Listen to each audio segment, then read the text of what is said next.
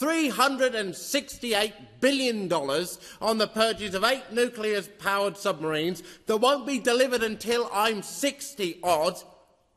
And for this, the Australian people will get the privilege of becoming a nuclear waste dump for the refuse of these machines and see their public money subsidise British and US defence manufacturers. It is a waste of public funds. It puts us at risk. It is one of the most catastrophic foreign policy decisions an Australian government has ever entered into, and fundamentally undermines our ability to be considered as independent actors in our region.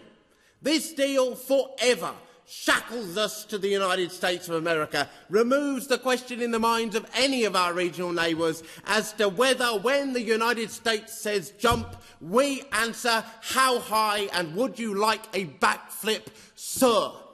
And I find it to be outrageous in the extreme that both parties have spent this week criticising Paul Keating, a man with more right to comment on these things than most people in here, for his observations, and yet you all have remained silent in relation to John Winston Howard, a man who should be before the Hague for his involvement in the war in Iraq.